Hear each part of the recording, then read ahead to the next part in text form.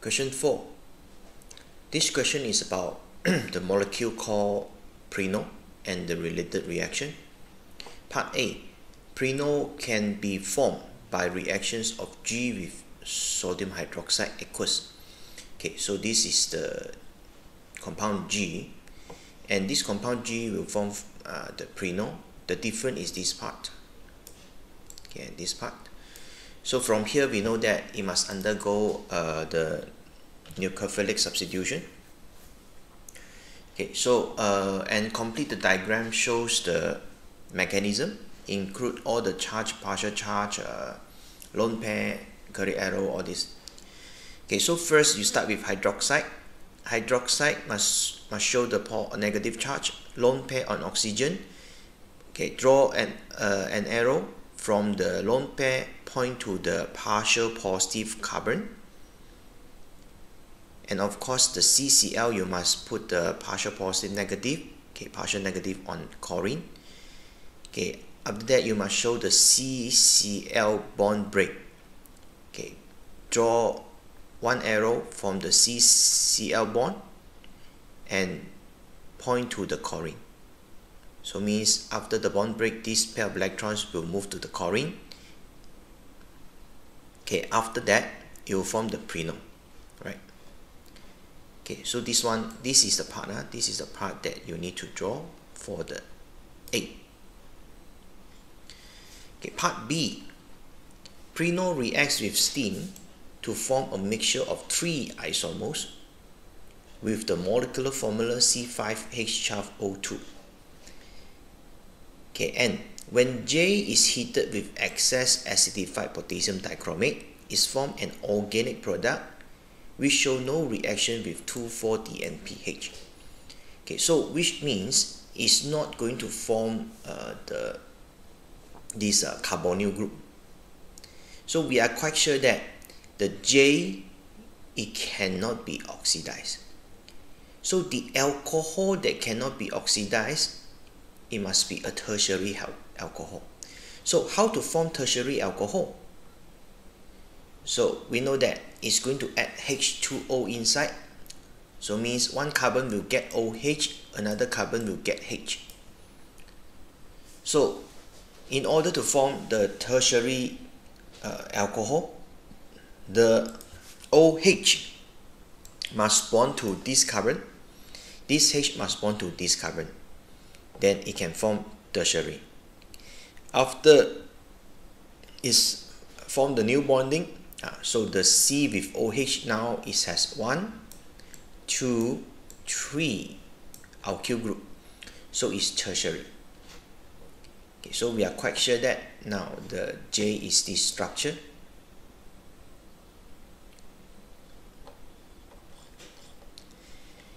And K and L is the isomer of J just now, and the molecular formula is C5H12O2. And K and L both react when heated with excess acidified potassium dichromate 6 to form the M. So here we know that the K and L now it can be oxidized.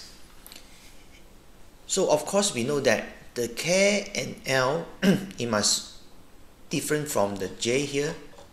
Just now the J is OH is form bonding with this carbon and H with this carbon. So means K and J most likely is hydrogen will bond to this carbon and OH will bond to this carbon. So you will form the K and L isomer. But if let's say you want to know how many primary and how many secondary involved, so you can use this to deduce it. Okay, first you have to compare the molecular formula before and after. Okay, before is C5H12O2, after is C5H8O3, means it's remove 4H and add 1 O. Okay, for the primary alcohol, if it's being oxidized, first it will remove 2 hydrogen. Okay, this one and this one. Then it's form aldehyde, and it will add another oxygens here to form COOH. If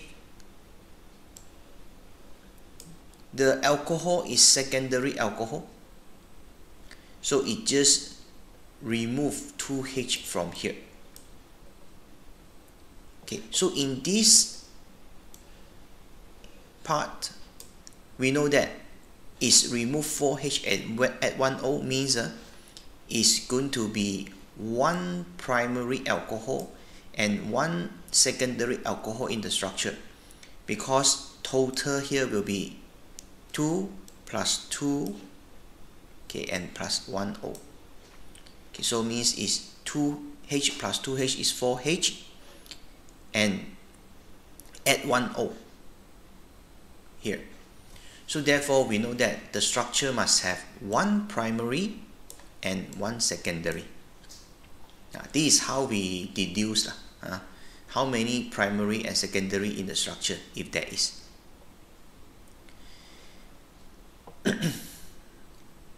Now, after that, after they oxidize, it will form M. M form orange precipitate with 2,4-DNPH.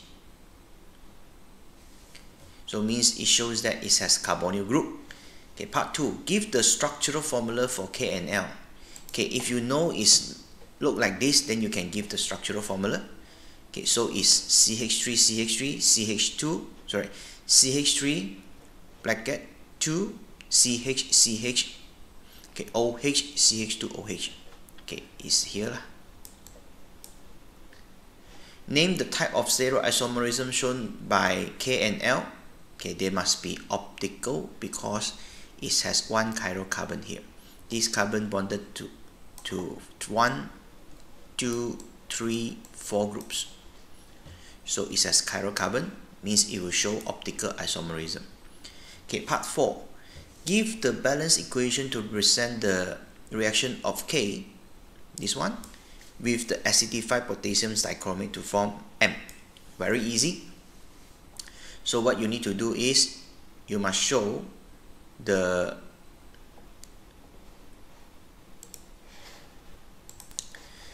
balance equation. C5H12O2 will form this C5H8O3 as I told you just now, this one, and you have to use the oxygen with square bracket to represent the oxidizing agent. Okay, here you have to add 2 because it's lost 4 hydrogen. Okay, and this one you just need to balance it with 3O, then you get the equation. So remember, when there is a hydrogens removal, hydrogens will combine with the oxidizing agent form H2O. So since 4 hydrogens removed, it must form 4 H2O. And add 1 oxygen here, total it needs 3 oxygens. Okay, part C1. Preno has the alkene functional group. Describe a chemical test to confirm the presence of this alkene. Nowadays, we just say that it's CC double bond. Okay, we just use bromine water because orange, the orange solution will decolorize or will turn colorless. Part 2. The preno can be polymerized to form polypreno. Draw 1 repeat unit. Okay, this is a preno. Very easy, just remove the pi bond, okay, add tails, so you get this.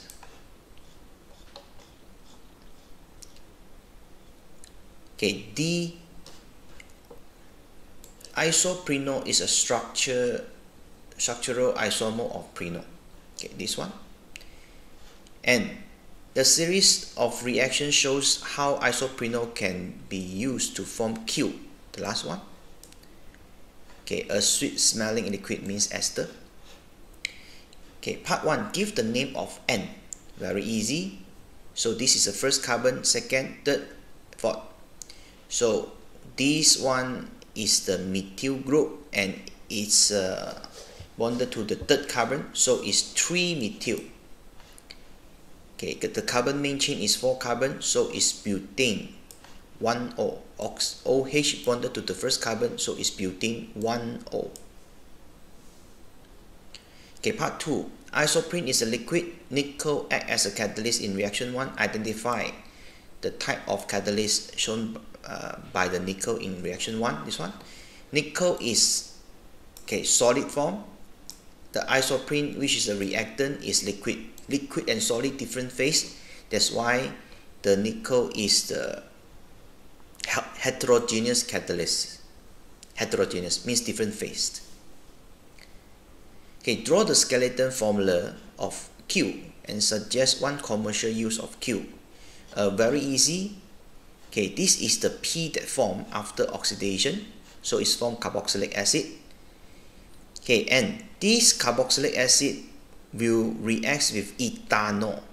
So ethanol means, this one will remove OH and ethanol will remove H, then it will form a new bonding. So it will form ester bond and it will be ethyl group here. So that's why Q is look like this. Ethyl group here with ester bond, and the same structure.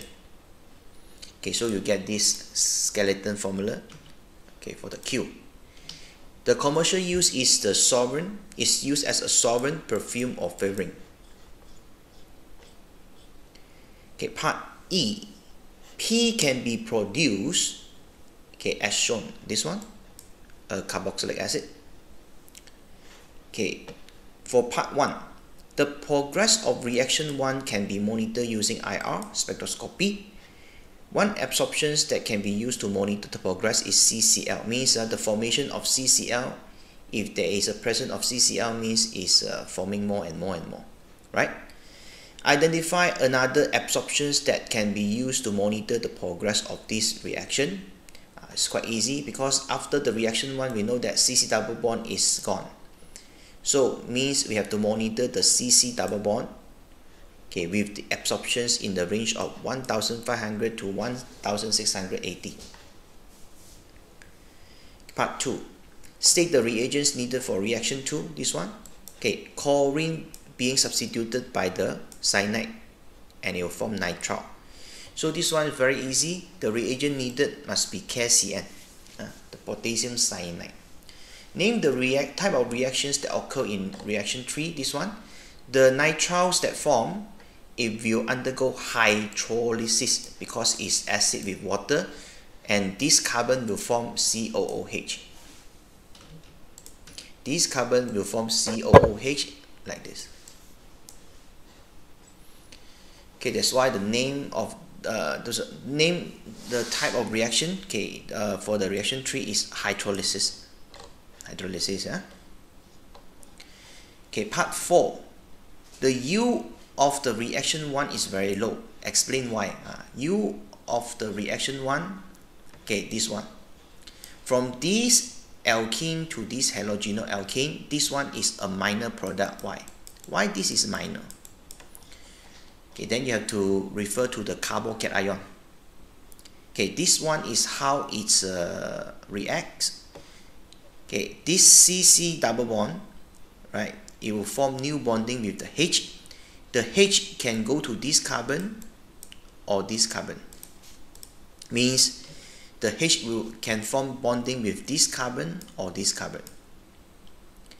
When the H bonded to this carbon, then it will form this tertiary carbocation, which is the most stable, and it will form the major product, this one.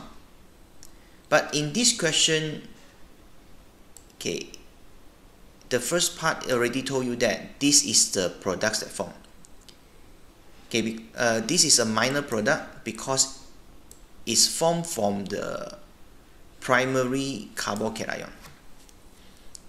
Because the hydrogens in the HCl bond to this carbon, and eventually it will form this primary carbocation.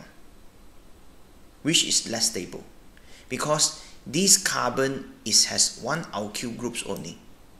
This carbon has 3 alkyl group, so it has more positive inductive effect, so it's more stable for major product. Okay, so therefore here, this is explanation. 1 chloro 2 methyl propane is formed from, it means this one